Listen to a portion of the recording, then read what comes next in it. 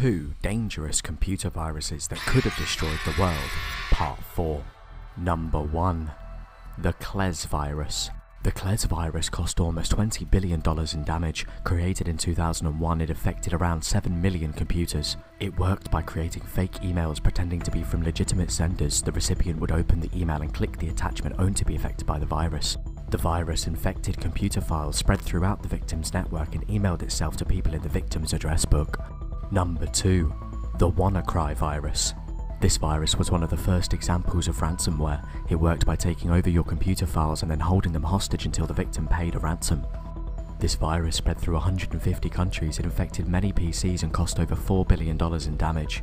It has been contained, but an interesting point is that the creator of the virus only wanted $300 in ransom, which means it was more about a disruption than monetary gain.